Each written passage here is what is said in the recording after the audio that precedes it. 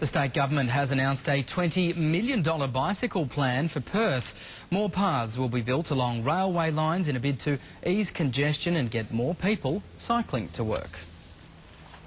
It's a $20 million project which aims to get more people swapping their cars for a bike. So more people are using cycling as a mode of transport. That's fantastic. It's good for congestion, but it's also good for healthy lifestyles. I think if we can provide better infrastructure, that will certainly underpin that growth. Over the next 2 years, the state government will build about 15 kilometres of high-quality and safer cycle paths across Perth. Cyclists will have access to a new path following Fremantle train line from Grant Street Station and Marine Parade in Cottesloe.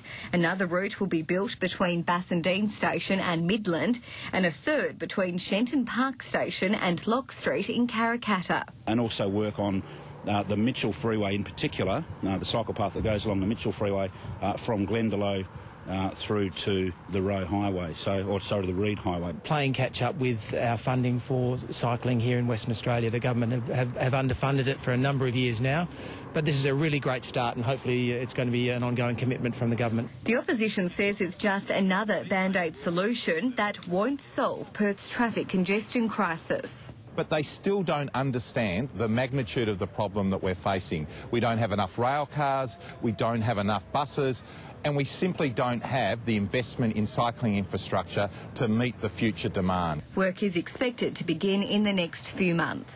Essie Deeves, 10 News.